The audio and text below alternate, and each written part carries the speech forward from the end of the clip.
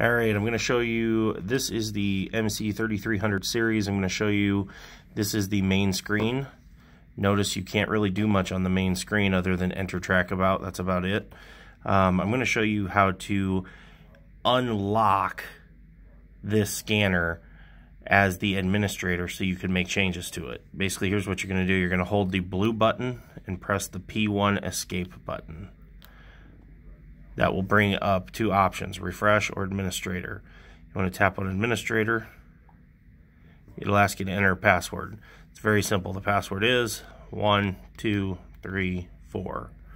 Hit OK. There you go. We can now make changes to the scanner.